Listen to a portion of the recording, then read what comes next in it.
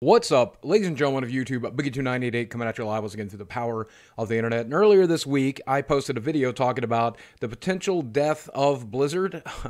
Maybe I called that one wrong, because it looks like it might actually be the potential death of Activision at this point. Before we jump into this, do me a favor, drop a like on this video down below, leave a comment, let me know what you think about it. If you're already subscribed, do me a favor and hit that notification bell. And if you're not subscribed, please hit subscribe. I think you'll be glad you did.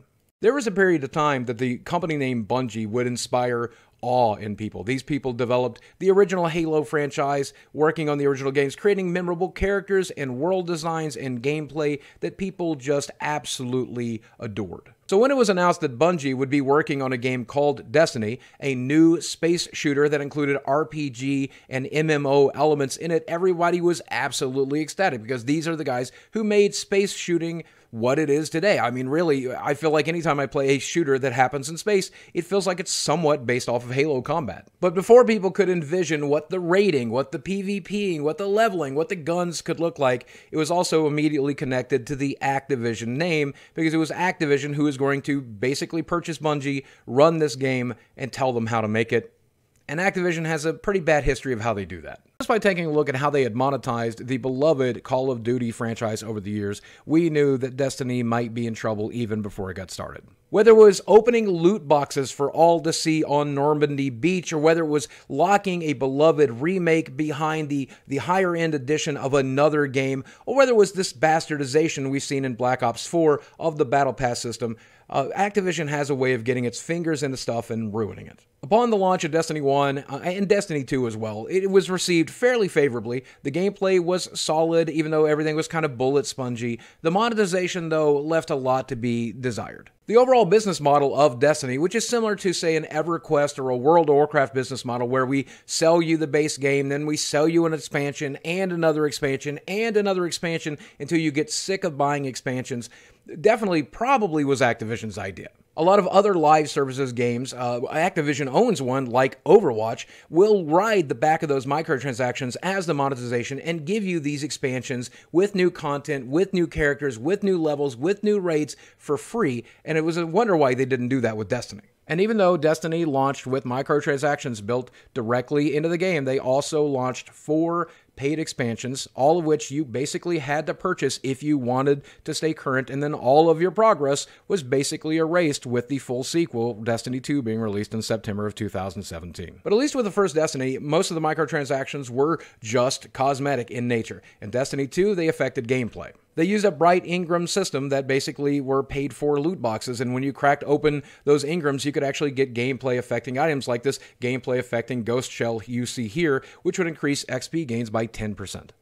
And of course, on top of that, there were 3 paid expansions for Destiny 2 as well, so you could spend almost an unlimited amount of money on that game if you so desired. And during all of this, a lot of us old school Bungie fans wondered how much of this is Bungie just trying to cash in and cash out, how much of this is Activision interfering, because since Activision funded the game and basically was running Bungie at that point, it looked like it might have been Activision because they'd done this with their other titles. Well, according to this blog post, us Bungie fans are finally going to find out, because as of today, Bungie has separated itself from the folks over at Activision, and they are taking the Destiny license and game with them. And with the incredibly talented people that work at Bungie, who have created what is ultimately a very beautiful game that got horribly marred by the decisions Activision had made, you could imagine tensions were very, very high between the two companies. And this was met as very good news by the people that work for Bungie, because Jason Schreier reports that employees cheered and popped champagne as the news was announced during an employee meeting. But it still remains to be seen whether or not Bungie will get it right, whether or not they'll do the right thing. But I remain very, very hopeful. If you take a close look at this statement, and I think the most important part of this statement is here. They say, "With Forsaken, we've learned and listened and leaned into what we believe our players want from a great Destiny experience. Rest assured, there's more of that on the way. We'll continue to deliver on the existing Destiny roadmap, and we're looking forward to releasing more seasonal experiences in the coming months, as well as surprising our community with exciting announcements about what lies beyond." And I think this shows a very bright future for the folks over at Destiny who develop it, as well as the folks who play it. I think it shows a very bright future for the gaming industry as a whole, and I think that hopefully Destiny will get back on the right foot, and hopefully if we do see a Destiny 3, it'll be a much more complete, much more exciting, and less microtransaction-filled game. And I personally don't think there's anything wrong with the treadmill strategy, creating an expansion and then letting it go for 3 months or 6 months, then adding new content and adding more new content and adding seasonal content on top of that. I think that's not a bad system. It obviously worked for a lot of games in the past, but I think you need to pick either those are paid expansions or those are free expansions along with microtransactions. I don't think you can double dip. But based on how we see these Bungie employees celebrating now on Twitter and elsewhere, I think they feel exactly the same way. I feel like they've created a beautiful game, a well-designed game, an actually really fun game that was constantly being mocked and made fun of because of the morally bankrupt influence that Activision had on the game. Now, if only Blizzard could do the same thing.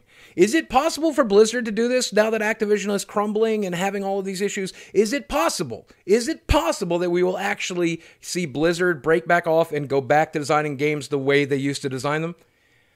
Oh, please let that happen. If you would be excited about that, let me know in the comments section below. I would be popping bottles. Let me tell you, I would be popping bottles. You know what? In fact, I'm going to pop a bottle. Should old acquaintance be forgot? Microtransactions rot in hell. This is non-alcoholic. It's just fruit juice. It's sparkling fruit juice. It's also expired, so I'm not going to drink any, but whatever. But hey, it looks like actual good news for the gaming industry. 2019 starting off fairly decently, and let me know what you think in the comments section below. While you're down there, drop a like on this video. It really does help. If you have not subscribed to the channel, I really would appreciate it if you did, and while you're down there, if you already subscribed, hit that notification bell, because it really does help if you rushed and be one of the first people to watch one of these videos. So I'm going to go pour this out because it smells really gross. Guys, as always, thanks for watching. I love you very much. Speak with you again soon. And to the folks over there at Bungie, good luck. Congratulations.